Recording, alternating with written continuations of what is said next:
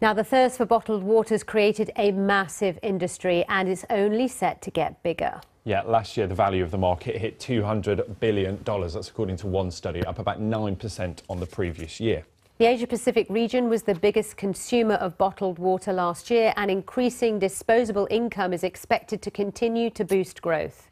By 2021, the worldwide market expected to be worth a staggering $350 billion. Well, we're joined by a man whose business is poised to take advantage of that growth. He hopes so anyway. It's Jamie Douglas Hamilton, Chief Executive and founder of Actiph Water, based in Edinburgh. Welcome to the programme. Thank you. So we've got a couple of the bottles here you launched last year. To pardon the pun, it's already a very saturated market. What are you hoping to achieve? Well, we're not in the bottled water industry. We're actually competing more up against energy drinks, sports drinks, and we're actually launching a new category. That looks like a bottle of water to me. It looks like a bottle of water. But it's not. It tastes like a bottle of water, but it's not. That's about 100,000 times more alkaline than what you get in, let's say, a can of Coke or Why is that good? Why is alkaline good in water? Because increasingly what's happened over the last 50 years is our diets have become more and more acidic. We have more red meat, we have more sweeteners, we have more sugars, we have more artificial ingredients. And whilst our body is very good at self-regulating to keep our blood at a high pH, you're putting more and more pressure on your internal buffering systems with an acidic diet. And that's why in the States, when they drink alkaline water, one of the theories is they call it energy water because they like the way it makes them feel. People feel different from drinking alkaline water. And just explain to us how you made this discovery or came up with this idea. It was all about a crazy trip from Australia to Africa in a rowing boat or something? That's right, that's right. Yeah, we were rowing for 2.5 months, 2 hours on, 2 hours off, 24 hours a day in all weather conditions. This is you and some friends raising money for a charity. That's right, for Save the Elephants. And 6 of us rowed all the way across. And the problem was we were drinking 9 to 13 litres every day of water. And so suddenly we were flushing all the salts out of our system. And this only changed when one person mixes seawater with water. And the effect was so profound to encourage us all to try it. And we were told never to mix seawater with water, it would dehydrate you. But that was actually the best thing we could have done. So this sparked an interest to research water all over the world. I found research water in Japan, which actually is called Water for Water. And that is one of the most, that's where it all started back in the 1960s. It started as a cure for holistic treatment for people with bad gut health, and now it's expanded. Now it's a huge industry in America.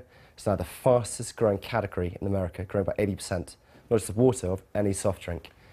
How do you get the message out there? Because if I saw that on the shelf, yes, it looks a bit different, but as Sally said, it's sort of a bottle of water, and that comes at a premium price, doesn't it? So what's going to persuade me to sort of part with money to buy this versus, you know, any other millions of other rivals you've got on the shelf? We're trying to go very much down the emotional routes, emotional branding, much more about lifestyle branding. So we have our tagline to actually charge up, keep it very simple, charge up, drink active, be active. So we don't get into science, people can actually understand it. We're doing a lot of marketing, we've been sampling, PR, events, and really getting the word out there. What about the plastic? The plastic, well, that is actually, right from the start, we made sure that this would be 100% recyclable.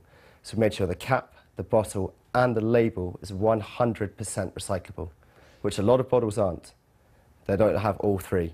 If you have But that discourages reusable, doesn't it? Because you're drinking this and you're having to buy more to drink, whereas people want to just fill up their bottles, put them in the fridge or whatever, and reuse bottles rather than producing more and more plastic bottles. Does that make sense? Some people do reuse them. We actually recycle 47% of the bottles. If you take the whole plastic industry in the UK, only 14% is actually bottles. So it's not actually as much as... I presume when you and your mates were rowing, you saw a lot of plastic in the ocean. Indian Ocean was actually okay for that. You get different areas. In Pacific, around the West Coast, around China, it's very bad. Europe is actually, surprisingly, it's actually very good for recycling. 57% of all bottles are recycled in Europe. A really brief word, what was harder, running a business or doing all that rowing? Both, but they're very similar. Both are adventures. Both you start off and you don't know how they're going to finish, but you know they're going to be the hardest thing you ever do. And you're just at the beginning of this particular journey, we're just aren't at the beginning, yeah. We've got over the first stage. We're now in the kind the of first stage being raising funding and all that kind of thing. raising funding, building the plant, getting the words out there, and now it's into, you know, we're now trading in international markets. We're now exporting to 8 different countries. We're talking to another 12 international distributors, and we're in talks with 3 major grocery chains, one of which we're going to announce in 2 weeks. All right, we shall keep an eye, definitely. Thanks, Thank you. Jamie. Nice to see you. Good luck with it all. Thank you.